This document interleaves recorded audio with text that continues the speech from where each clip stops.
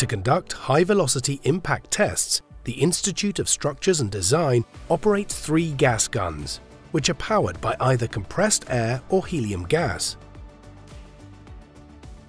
The impactors are held in polystyrene cylinders, inserted in aluminium alloy cups. This assembly, called a sabot, holds the projectile in the desired direction during acceleration.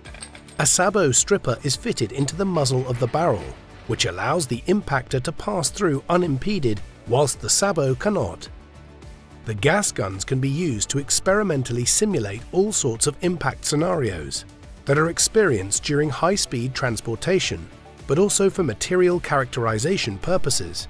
Frequently used impactors are artificial birds that are used to conduct bird strike tests on aircraft components, and ice projectiles to simulate ice discharge from a train bogie onto railway infrastructure, such as communication devices. During the tests, up to 5 high-speed cameras are installed for data acquisition purposes. In addition, strain and force measurement systems can be implemented as well.